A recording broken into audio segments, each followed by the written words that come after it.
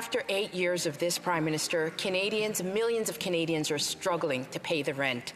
Last month, TVA Nouvelle reported that a single mother with 3 children was forced to abandon her mold-infested apartment and live in a garage because she cannot afford to pay the rent anymore. She described the experience as hell.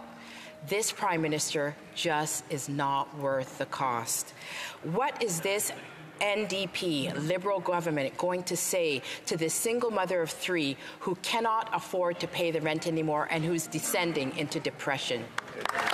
Mr. Speaker, what we're going to say to that single mother is you cannot afford the Conservatives and their austerity that will make your life worse.